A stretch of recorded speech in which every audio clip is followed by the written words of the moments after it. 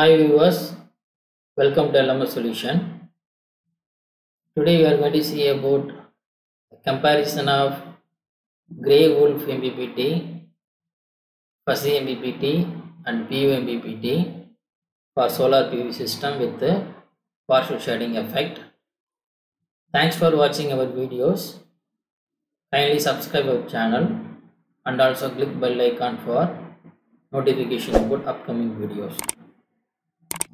So this is the simulating model created for testing of and comparison of Grey Wolf, Fuzzy and PO MPPT for the solar PV system with the partial shading effect. So here we have 4 cells, right? That means the 4 panel connected in series in order to create that partial shading effect concept. Okay, so each panel the rating is 249 watts and then the voltage at maximum power point is 30.96 and current at maximum power point is 8.07. The 4 panel connected in series.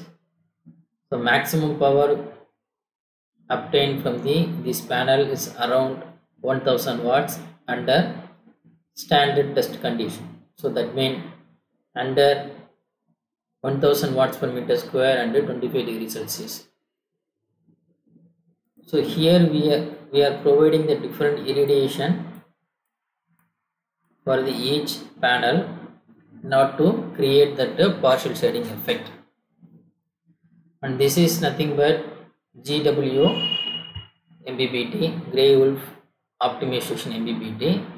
It going to receive 2 inputs, VPV, IPV, and it will be generate duty cycle. Okay, and this is known as boost converter. This boost converter is connected in between this PV panel and the load resistor. So the duty cycle from this GWO MPPT is processed via pendulum generator. This pendulum generator generates the pulse for this IGBT in order to extract the maximum power. So based upon that partial shading effect. So next you have to see about PO MPPT for solar PV system with the partial shading effect. So this is a model created for a PO MPPT for solar PV system under partial shading effect. So here we are using PO MPPT. It received 2 inputs, voltage and current. So based upon voltage and current, it will generate duty cycle. Okay. So next you have to see about the simulating model for Fuzzy MPPT. So this is a simulating model for a Fuzzy MPPT. Okay. So the Fuzzy MPPT will receive 2 inputs, VPV, IPV, and it will generate a duty cycle. Okay, you can see inside the block of the Fuzzy MPPT. So this is a Fuzzy MPPT block, simulating block. Okay, so here we need to calculate change in power, change in voltage, and then you have to calculate error, change of error. The based upon error, change of error, the fuzzy logic will be generate the duty cycle. So first I am going to next I am going to explain the GWO code. So this is a GWO code, that means GWO MPPT code.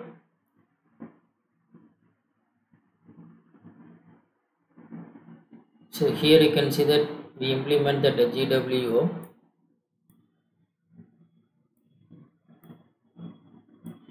Okay, so based upon this, right, the GWO code, it will generate it will find the optimal duty cycle. Okay, in order to get the maximum power from the PV panel. So this is a code used for GWO MPPT.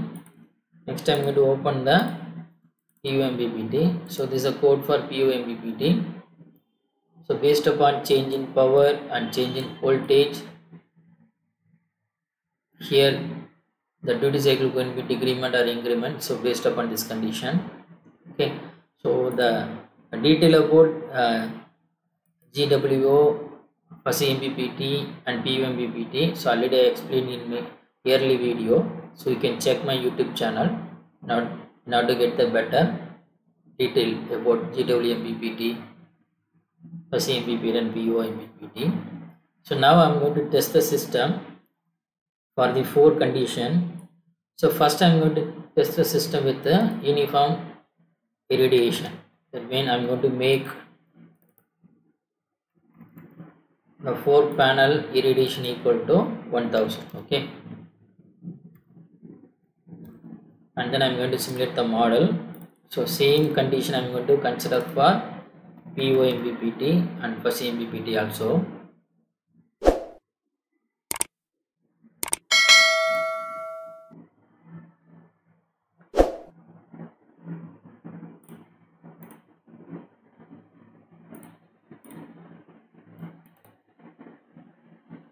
So here I'm going to change 1000, okay, and then here also I'm going to change to 1000, okay. So now I'm going to simulate the GWO MPPT, GWO MPPT and fuzzy MPPT simulating model, and then we are going to check that means we are going to compare the power extraction detail.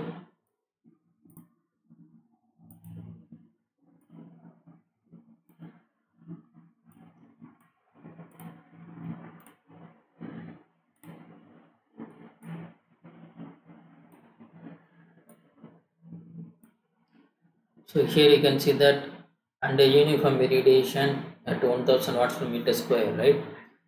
The GWO MPPT reach maximum point around 1.2 seconds. So and also you can see that the rise time is very less when compared to GWO, okay. Here you can see that fuzzy MPPT, right? So the fuzzy MPPT rise time is more or less same as a GWO, okay. So we need to wait for the final steady state point. So here you can see that the GWO MPPT, it reached this point, but you can see that it's not reached the maximum power point, right? So they have some deviation, right, in the maximum power point, okay, under uniform irradiation condition. And also here you can check the fuzzy MPPT. So fuzzy MPPT is not able to track the maximum point, is trapped at the local maximum point, okay.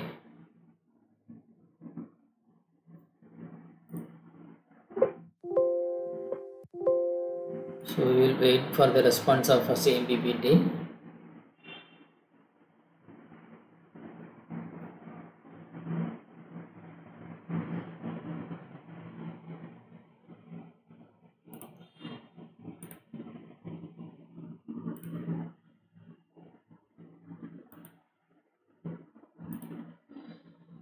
Yeah, here you can see that. So after some time it trapped in the local maximum point. After that it reached to the global point, okay. So when comparing the result of GWO and then GWO and fuzzy, right, the GWO will be having the smooth response, and also it reached the maximum point very quickly, but GWO and fuzzy having high rise time, and also it trapped into the local maximum point for this uniform irradiation condition. So next I am going to simulate the model with making the irradiation equal to 1000, 1000 and 300, and then I am going to check the result of the GWO, PO and fuzzy MPPT.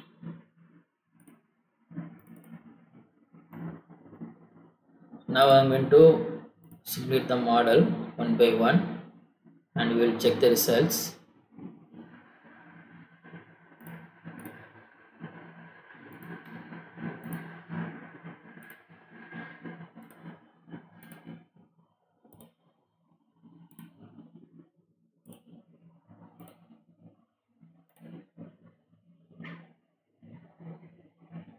So here you can see that the GWO is reached the maximum or global point very quickly, but you can see that PO, right? So PO is taking long time to reach the global maximum point, but you can see that fuzzy having the similar response, okay, with the GWO, okay, but we need to check the maximum power point. So for that I am going to click this one. Now to check the maximum power point.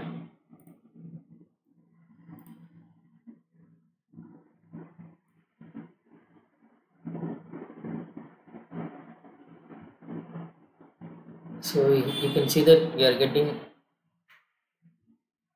742 watts by using GWO. So here you can see that we are getting only 729 watts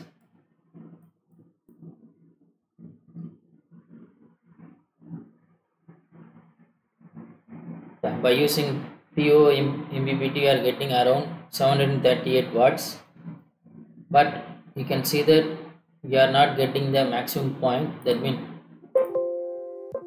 by using fuzzy MPPT, right, we need to check the results.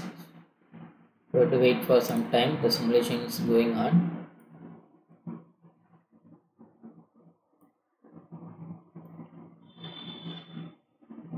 So here you can see that the fuzzy MPPT will provide only 723 watts, okay.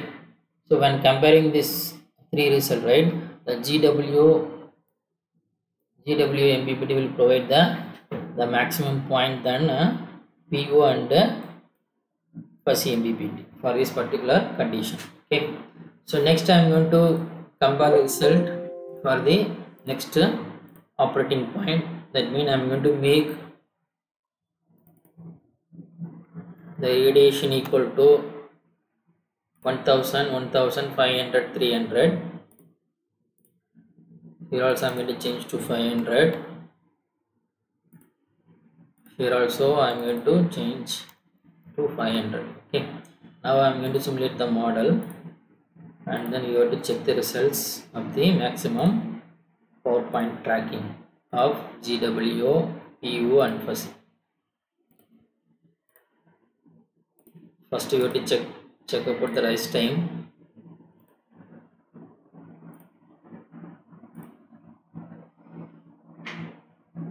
So here you can see that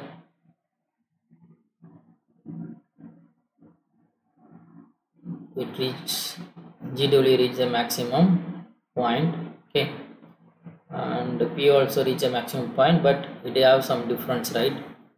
GW having less rise time, PO having more rise time than GWO, but the rise time of GWO and fuzzy will be same, okay. Here you can see that the PO reaches the global point and PO reaches a global point, so not reach the global point. Here you can see that there is small change in that the power extraction from the PV panel.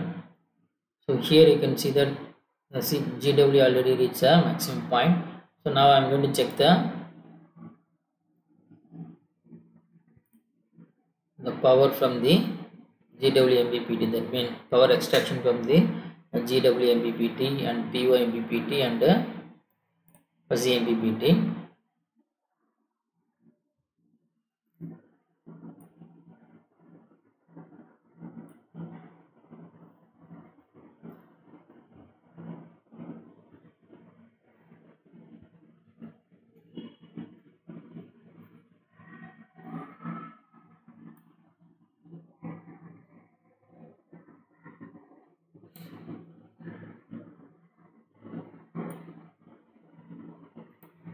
So here you can see that the maximum power from the GWO MPPT is around 486 watts. So here you can see that PO having 485 watts and then fuzzy having only 424 watts. Okay, so fuzzy not able to track the global maximum power band because so we need to tighten the rules, right? Fuzzy inference rules. So then only we can easily get the maximum or global maximum point from the PV panel. Okay, so from this comparison also the GWO MPPT work better, right, than PO and fuzzy MPPT. So this is a comparison of the GWO MPPT, PO MPPT and fuzzy MPPT for the solar PV system under partial shading effect. So for three operating conditions like uniform irradiation and partial shading condition, the GWO MPPT provide better result than PO MPPT and fuzzy MPPT. Thanks for watching our videos. Kindly subscribe our channel and also click bell icon for notification about upcoming videos. Thank you so much. Bye bye.